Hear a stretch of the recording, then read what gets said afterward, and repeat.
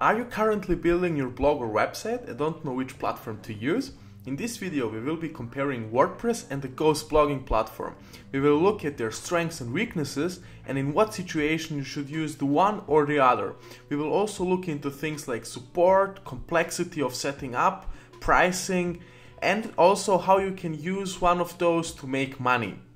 If you like those types of videos, please consider subscribing to the channel. This helps me out a lot. If you have any thoughts, ideas or questions, just leave a comment down below. I appreciate every feedback. WordPress is used by 37% of the web, so I guess most of you are already familiar with WordPress. It comes in two flavors. You can use it either as a self-hosted solution or you can use it, you can host it directly by WordPress.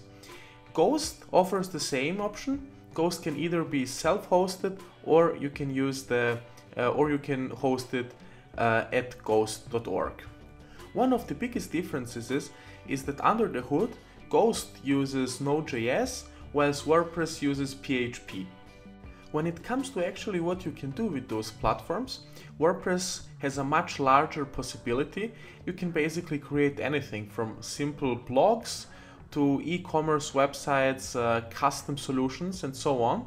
While with Ghost is much simpler and cleaner and is mostly focused on memberships websites. So pretty simple blogs with the options to create members. You can either create free members or paid members, and this is one of the biggest points that Ghost offers in comparison to WordPress. You can also create those functionalities with WordPress as well, but Ghost has more out-of-the-box solutions for that, and if you are looking to create something as simple and as fast as possible, Ghost would be the option here. But if you are looking to create something more complex like an e-commerce website, you basically cannot create this with Ghost. You would need to use WordPress. Because it has less functionality, it is much faster. If you set up a basic blog in WordPress and Ghost, you will have better performance using Ghost. This of course greatly depends on the themes you are using and the environment you're hosting your site on, but considering that both provide the same environment, Ghost would slightly be faster in this case than WordPress. When it comes to configuration and setting up of WordPress and Ghost, basically both options provide either self-hosting or managed hosting. Either if you are going with Ghost or WordPress, the complexity to set those up pretty much is the same.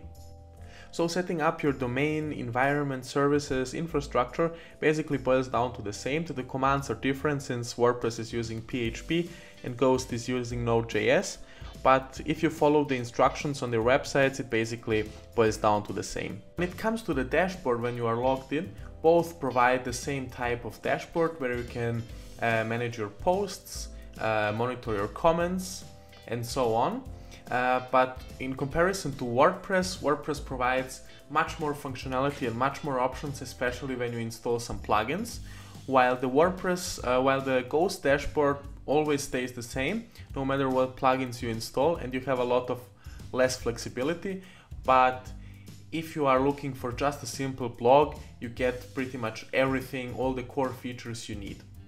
When it comes to plugin support, both Ghost and WordPress have all basic plugins you would need, like Mailchimp, Google Analytics, YouTube, Buffer, Discuss for monitoring comments. But WordPress, of course, has a much larger community and marketplace of plugins where you basically can find anything you wish.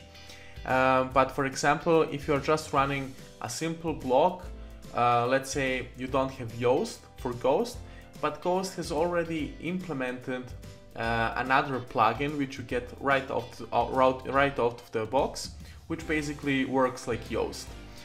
So for all basic plugins, so for me personally, I started using Ghost because I didn't want to work with PHP. I didn't know a lot about PHP, but I was really good at Node.js and JavaScript. So I thought if I go with Ghost, I can easily develop my own themes and I wouldn't be so reliant on other people developing my themes and plugins. So that's the reason I got into Ghost. And my final thoughts are, if you are going to develop a lot of themes, or if you are if you are going to develop a lot of custom solutions, you should really think about that if you are better with Node.js or PHP, or if your team is better or whatever, which technology is more simple to you. Because developing themes in Ghost was pretty much very easy and convenient.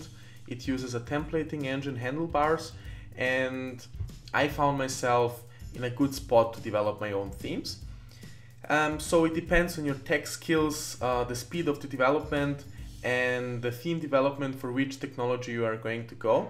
When it comes to the website complexity, you also need to think about it, what you are going to build. If it is maybe just a simple blog with a few extra functionalities like a newsletter or maybe a digital downloads or something in that direction, you can definitely build this with Ghost, but you are going to need to develop some parts on your own. If you are going to build something more complex like an e-commerce website or something like that, you're probably better with going with WordPress. If you're also going to build a landing page and, for example, you're better with JavaScript than PHP, you can definitely go with Ghost. And one very important thing you need to take into consideration is the support with Ghost. You basically, with WordPress and Ghost, if you're self-hosting it, you don't have support, but at least you can ask questions. There are a lot of problems already solved. With Ghost, you're pretty much left in the dark. There is, if you ask a simple question, there is probably, you're probably not going to find any forms or any comments or responses on that. The number of users is growing and it is improving, but still it is nowhere near comparable to WordPress. So if you are going to go the route with Ghost, you definitely should be more familiar with the tech stack and don't expect so many solutions to find on Stack Overflow. So this wraps our WordPress versus Ghost tutorial. I hope you enjoyed the video. If you liked the video, please subscribe and like the channel. If you would like me to create the videos on a certain topic or have certain questions, just comment down below or send me a message, and I will definitely cover your topic in the next video. So thank you for watching and bye.